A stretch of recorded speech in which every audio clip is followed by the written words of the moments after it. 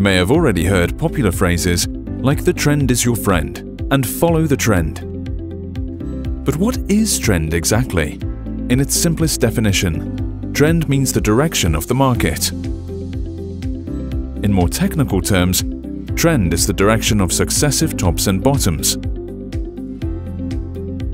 There are three main types of trends: uptrend, downtrend, and sideways. During an uptrend, there are higher tops and higher bottoms.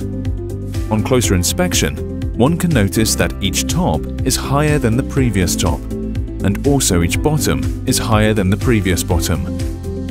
An uptrend is likely to continue in the same direction. In a downtrend, there are lower tops and lower bottoms. On closer inspection, one can notice that each top is lower than the previous top, and each bottom is lower than the previous bottom. A downtrend is likely to continue in the same direction. When the market is not trending, it doesn't move upwards or downwards. Instead, it moves sideways. On closer inspection, one will notice that in sideways movement, there are approximately equal tops and equal bottoms. Another way of defining this sideways movement is range. Unlike uptrend and downtrend, a range is more likely to break out either above or below. So now you know why the trend is your friend. Until next time, traders.